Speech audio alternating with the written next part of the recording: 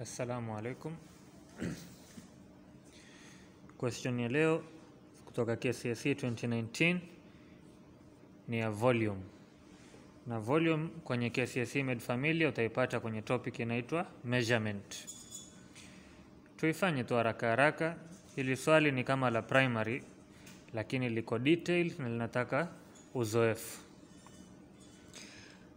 A rectangular tank measures 2.4 meters long and 2 meters wide. Kwa hivyo 2.4 meters long and 2 meters wide. And 1.5 meters high. Kwa hivyo 1.5 meters high ama kwa huku pia 1.5 meters high. The tank contained some water up to a height of 0.45 meters. Kwa hivyo ilikuwa imejaa maji paka hapa hivi. Imejaa maji to a height of 0.45 meters. Tuseme labda paka hapa hivi. Huku chini kuna maji. Alafu what happened? Calculate the amount of water in liters needed to fill up the tank. Manake sisi tumejaza mpaka hapa, ambayo hapa ni ngapi? 0.45. Kwa hivyo height iliyobaki kujaa ni ngapi? Height nzima ilikuwa 1.5, lakini sisi tumejaza mpaka 0.45. Kwa hivyo tuweza sema kwamba remaining height is equals to 1.5 minus 0.45, ambao utapata ngapi? Utapata remaining height is equals to 1.05 meters. Sasa sisi tunataka nini? Tunataka volume. Tunataka the amount of water in liters. Yamaanisha tunataka volume. Na kawaida volume of a tank, kwa sababu hii ni cuboid, volume is equals to base area times height, ambayo itakuwa length times width, alafu ndo utafanya times height. Nakumbuka sisi tunataka only the remaining part, kwa hivyo remaining part ni hii 1.05 meters. Length times width times height, wapi length? Length ni 2.4 meters na width ni 2 meters. Kwa hivyo itakuwa ni 2.4 times 2, alafu times height ni 1.05. Na kumbuka yeye ataka the amount in liters. Na hii tukimaliza hapa itakuwa ni meter times meter times meter, itakuwa jibu liko in meters cubed ama cubic meters.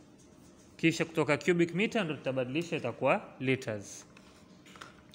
Na kumbuka kutoka primary kwamba 1 meter cubed is equals to 1000 liters. Kwa hivyo hizi hapa tukishamaliza liters cubed, meter cubed, tutataka kubadilisha liters, tutaongeza times 1000 ndio itabadilika into liters. Kwa hivyo tumaliza hiyo haraka haraka.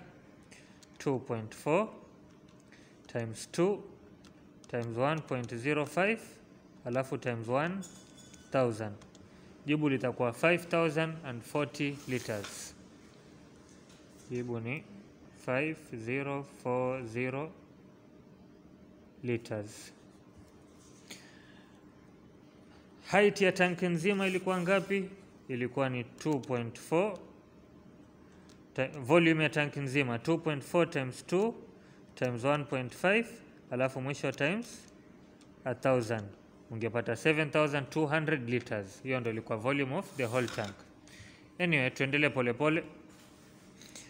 An inlet pipe was opened and water let to flow into the tank at a rate of 10 liters per minute. After 1 hour, a drain pipe was opened and water allowed to flow out of the tank at a rate of 4 liters per minute. Calculate kwanza the height of the water in the tank after 3 hours. Kwa hivyo hapa tunaangalia rate of flow.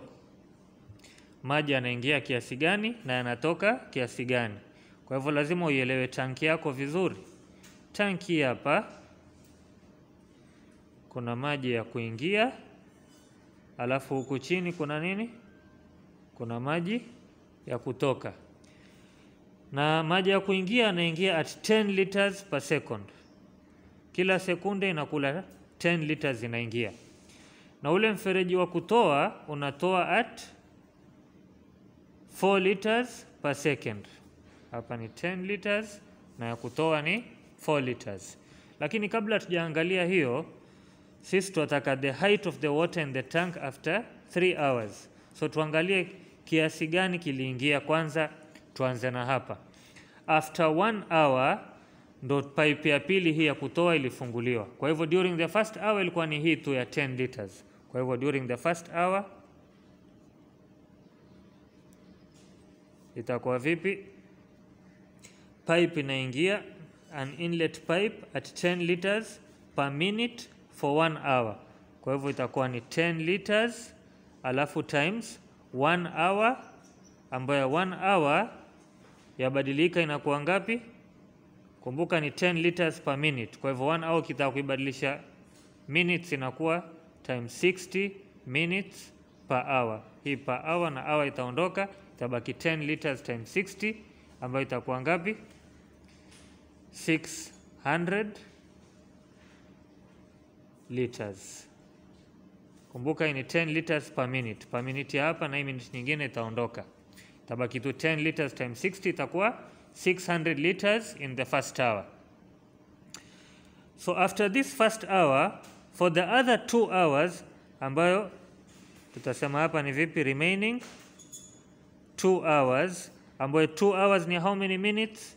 Ni 2 times 60, which is 120 minutes.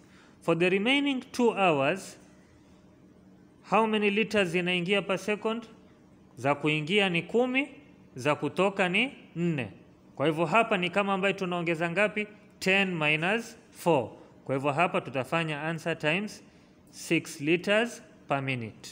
Minute ya hapa, kumbuka hapa ni minute, alafu hapa kuna nini? Kuna per minute. Ile per minute na minute itaondoka.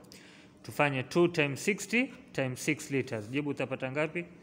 2 times 60 times 6. 720 liters. 720 liters.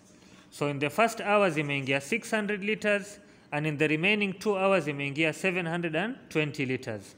Kwa hivyo total ya 3 hours 600 plus 720.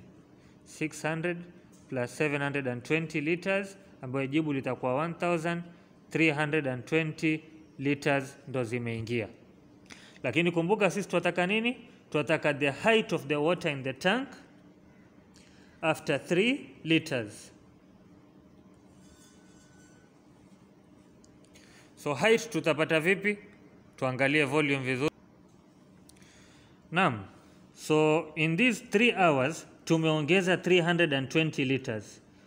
In meter cubed itakuwa ngapi? Utadivide by 1000, ambayo itakuwa 0 itasonga hapa, itakuwa 1.32 meters cubic meters ndo zimeongezwa. Kwa hivyo tukitaka kujua the height of the water in the tank, kumbuka kwamba volume is equals to base area times height. Kwa hivyo height is equals to the volume divided by the base area, ambayo volume iko wapi? Ni 1.32 meters cubed, alafu divide by the area, ambayo area iko wapi? Kumbuka base area yuko ni 2.4 times 2. Kwa hivyo divide by 2.4 times 2. Tuangalie hiyo itakuja ngapi? 1.32 divide by brackets 2.4 times 2. Hiyo ndio volume divide by area. Utapata 0.275 meters. Na sisi tunataka the new height of the water after 3 hours. Kumbuka hizi 0.275 ndo tumeongeza. Na the original height of the water ilikuwa ngapi? Ilikuwa 0.45. Kwa hivyo new height is equals to 0.275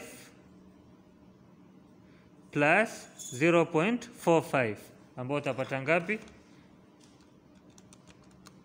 Utapata 0.725 meters.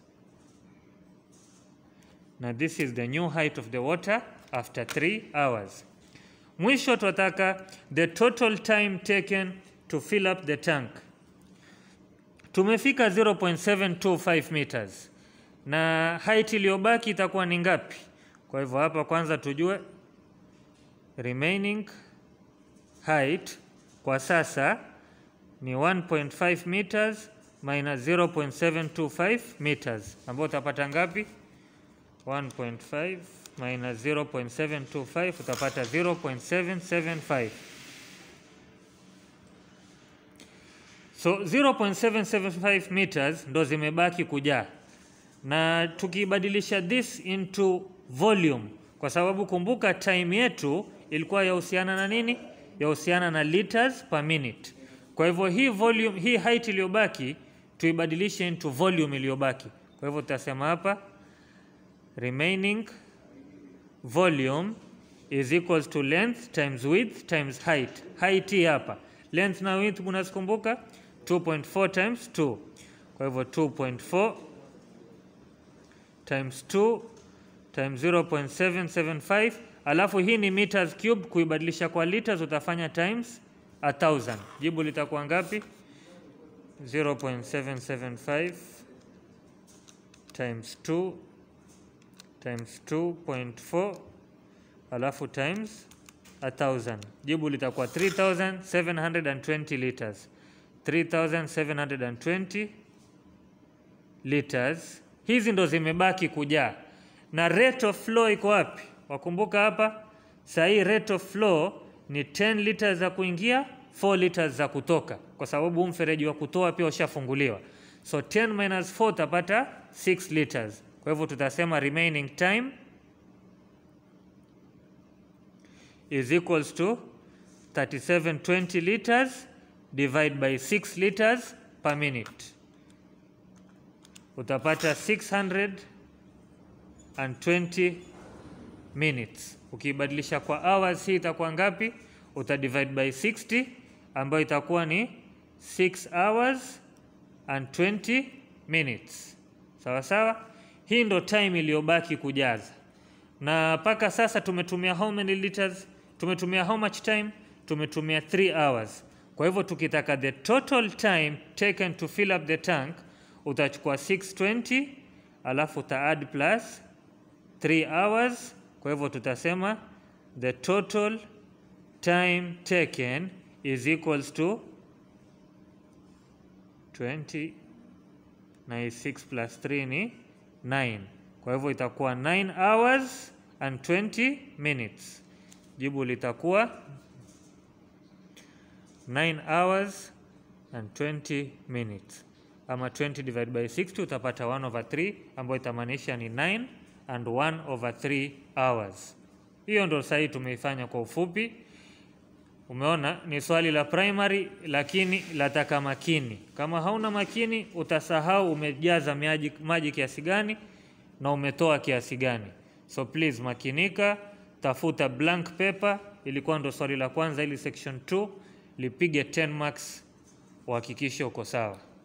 Kama umeelewa vizuri, jaribu mifano mingine. Asante.